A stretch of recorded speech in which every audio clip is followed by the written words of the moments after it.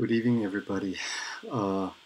Kids are in bed, and I haven't seen the draw yet. It has been taking place 3 hours ago. And I thought before I look at it, I'll start this video and share my immediate reaction with you guys. And yeah, you tell me what you think.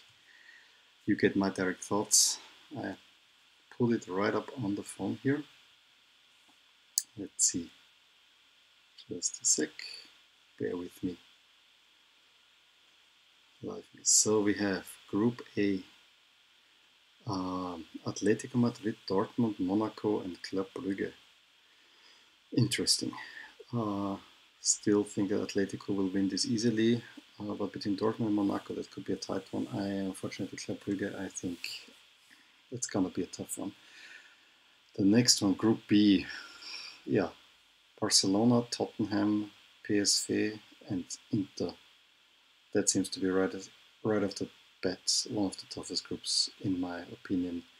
I think Barcelona, of course, should go through easily, but Tottenham, PSV, and Inter, that could be a tight one. Not an easy draw for Barcelona at all, and not a straightforward group. I even think that PSV has a chance here of advancing, although Tottenham had a good showing last year. So, yeah, Inter, it remains to be seen. But yeah, the group that got Inter in fourth was always going to be among the toughest ones.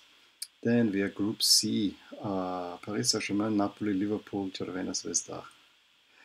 Another really tough group. Again, I don't want to hit on Cervena Zvezda. If you watched the video in the morning and you got the feeling that I don't think that Cervena Zvezda is a good team, I didn't mean to say that. It's just in comparison to other teams that Salzburg played earlier in the Europa League, that they are not that big name, of course. Historically, they are a European Cup winner. I think the last one before it was called the Champions League, and I remember that one very fondly. It was actually a great team. Prozinecki, I remember Panchev, Belodedic, really great team, and the semi-final against Bayern Munich was probably one of the best European Cup ties ever. But in this group with Paris Saint-Germain, Napoli, and Liverpool, they rank outsiders. I'm also afraid that Napoli will not will be lucky to get a third spot here. I don't see Napoli being ahead of Liverpool or Paris, which is sad, but the reality. So far the Italian teams, if you want to look at that perspective, and yeah, I like Serie A, so I always will look at it a little bit from Italian perspective. They got a tough draw. Group D, Lok Moscow, Porto, Schalke, Galatasaray. That's a dud group. Yes, I think everyone will be happy to be in this group and everyone can advance. I actually would say Porto and Schalke probably. Also Galatasaray and Lok also have chances. I cannot say anything about Lok Moscow, honestly, I don't know. I mean, they are seated in the top spot because they were Russian champions. And that's the issue with UEFA seedings. Sometimes they use smart seeding procedures where they rank by strength, but because everything is so even, seeding doesn't make much sense in the UEFA. That's why I think what's coming out of the Nations League for national teams is a smart thing.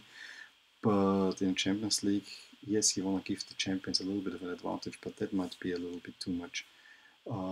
Overall, of the four groups that I've seen so far, this is the weakest one. I think all the other groups, there are at least 3 teams that can battle for the top 2 spots, which actually is quite interesting. That's something I've been missing of late. Maybe the reform is not that bad. Maybe we get more even groups now. And yeah, if you ask me, it's Porto and Schalke. Don't want to discard Galatasaray and Lok Moscow. But I would even say that Lok Moscow, again, I don't know too much, but probably I go by name. They're probably the weakest team in here. Although they're top seeded, but I might be completely off here, so I don't mean this as a diss on Lok Moscow. It just feels to me that Porto and Schalke should be the stronger teams. Group E, this is an interesting one. Bayern Munich, Benfica, Ajax, and AEK. Bayern should make this easy, although I think Bayern is going a little bit down, but this is also if I compare it to the other three, it's not as strong. Ajax and Benfica probably will battle it out for second spot and never discard Athens. So yeah, that's definitely an interesting one. But yeah, I think it's Ajax and Benfica for second spot. What I like in this group is that we have three former winners and big name teams. Benfica former winners, then Ajax 5-time winners, and Bayern I think 4 times so far, 5 times also. Yeah, Ajax has only 4. That's Bayern 5, Ajax 4, Benfica 2, and I think 5 finals losses, something like that. I talked about the curse of Benfica earlier. And I only talk about European Cup / Champions League. Group F, Man City, Shakhtar Donetsk, Lyon and Hoffenheim. Oh, Man City will be happy about this group. Curious to see Shakhtar Donetsk.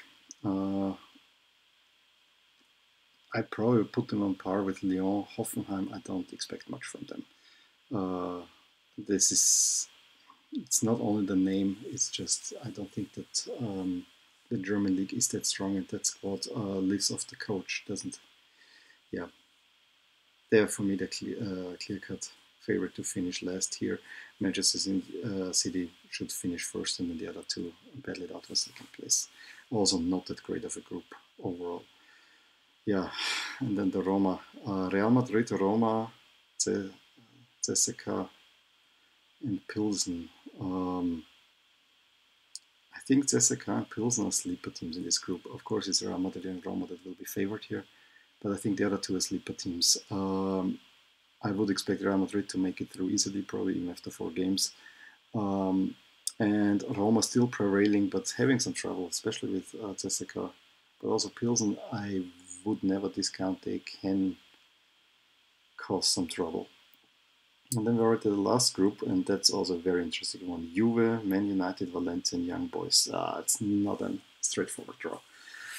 Again, Juve should be favored here, but Man United, they have the squad, and Pogba, former Juve player, now faces Juve. That's interesting.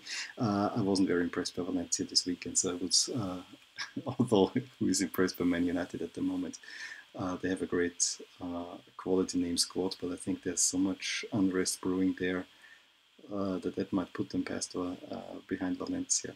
But yeah, so if I think about that, Juve should win that group. Probably not comfortably, but could be even with a game to go that they win this. Valencia, and then Young Boys. As I said, that's probably from my personal perspective, coming from Linz, the favorite team here, although not really. I think Roma is my favorite team, but always support Young Boys as well. But that's a tough group, but it has at least nice names.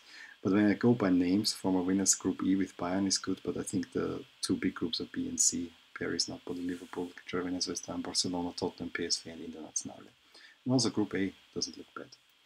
Now, another thought that I had today, and I'll end it with this thought, is the final will be played in Madrid. Can we see a rematch? You know what I'm talking about. 2014-2016.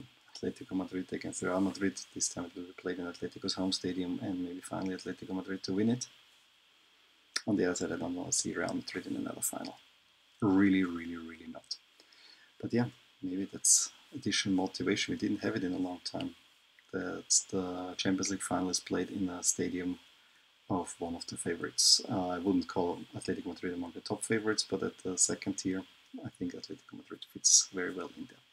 Well, let me know what you thought about these groups. I actually think those groups are more exciting than they have been for a few years. I think when letting in, although I really don't like it, but letting in those bigger name teams makes for more interesting groups. The one last thing I would like to say is that probably they should drop the splitting up by country. I don't really see a reason for it. I think it makes the draw procedure unnecessarily complicated, and you have multiple countries in there. Allow them to play each other. I don't understand it in the World Cup quite either. No, I understand it that you want to have some mix-up, but here I think it would. I wouldn't mind having 2 Spanish teams in one group or 2 English teams meeting in another group. But maybe Maybe in a group stage I'm still kind of okay with it, but then starting knockout stage, I think they should allow that. There are no restrictions by the country you're coming from. Well, let me know what you thought about the Champions groups. Which groups are you most excited about? I think Group B and Group C I might watch, and yeah, of course, all parallel games, so that will be interesting. The group stage got more exciting, that's for sure. Well, if you liked that video, give me a thumbs up. Let me know who you think are the favorites in each group, and subscribe to my channel if you want to see more videos like this, and I will talk to you soon. Good night. If you enjoyed this video, please hit like and subscribe to my channel. If you've already done so, I would like to thank you for your support. It is very much appreciated. Also, check out the accompanying blog at the link provided in the description below and at the end of this video. Thank you for watching, and until next time.